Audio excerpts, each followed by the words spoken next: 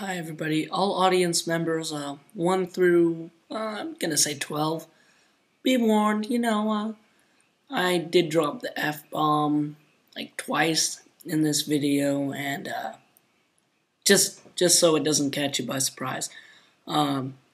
If you don't know what the F-bomb is, don't watch the video. Hello everybody, today, I am gonna be doing a technology zen video, a Zen of technology video. Today I'm going to be discussing jailbreaking in the simplest and most zenful way possible.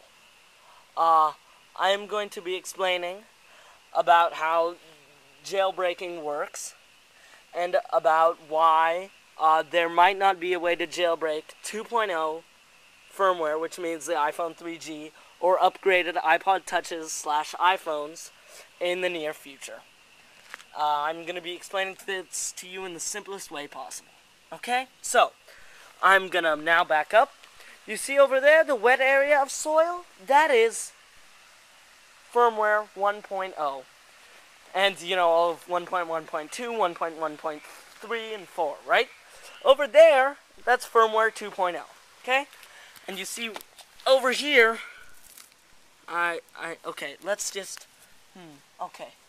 Over here, 1 second. Okay, this is not working. There we go. And over there is Steve Jobs. Hi, Steve Jobs. Thank you for your great products. Okay? So, this is how it goes. Steve Jobs says, here's an iPhone. And there's its firmware. And what hackers say is, this is freaking stupid.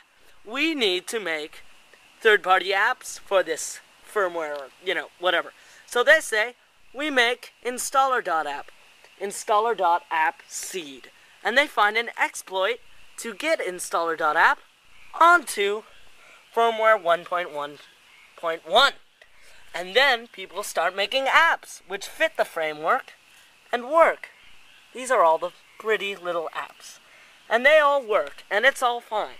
Until Steve Jobs says, screw you hackers! I hate you all! You fucked up my system! Sorry, I said the F word, all you kids. Okay. Then, hackers say, no. Screw you, Mr. Jobs. Because we have another exploit right there. And then all the pretty apps that people made can go back. Yay! Now everyone's happy. And then Steve Jobs does 2 more screw yous, and releases new firmwares, and then in turn, hackers find exploits and all the apps work, okay? Now, this is why it's not so easy on firmware 2.0. You see, Jobs says, screw you again. I'm gonna make new frameworks for making apps and release firmware 2.0. And then the hackers say, no, screw you, Mr. Jobs. We are gonna find an exploit. And they plant the exploit, and then they get an app, and they say, okay, let's run some of the apps that people made for installer.app. They put the app on iPhone 3G, or, firmware 2.0, and you know what Jobs says? You didn't fit my goddamn framework! So the apps don't work.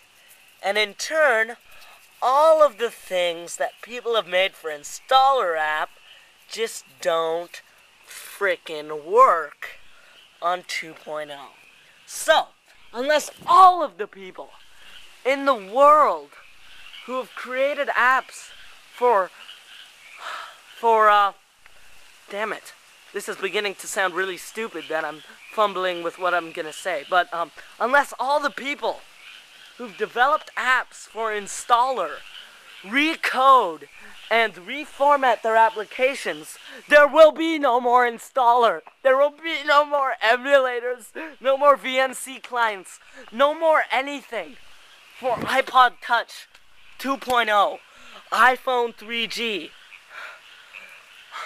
The only last choice you have is to use the App Store, which is no, because the App Store takes something like this, a budding blossom. This is an emulator. This is the Game Boy Advance emulator. Somebody's recoded it for the frameworks, and they say, okay, we'll put it on the App Store. And Steve Jobs over there says, fuck you! No! You can't have this crap. This thing is illegal. Even though it's not illegal, Jobs says screw you. Jobs says screw you. And you know what I say in the end? Screw you, Microsoft. Because in the end, it's all your fault. Freaking Windows. Freaking Microsoft. God. No, but seriously. Unless all of the apps coded for installer.app number 1 recode to fit the frameworks for iPod Touch 2.0, there will be no more installer. So, anyone who's ever made an app for installer.app, please start coding now! I'm shouting, I'm calling all y'alls out right now to fire up your coding engines and do something about this bullshit. Sorry. I apologize for all of the words I've said. All of my 4-year-old audiences, don't tell your parents that I said this to you. Okay.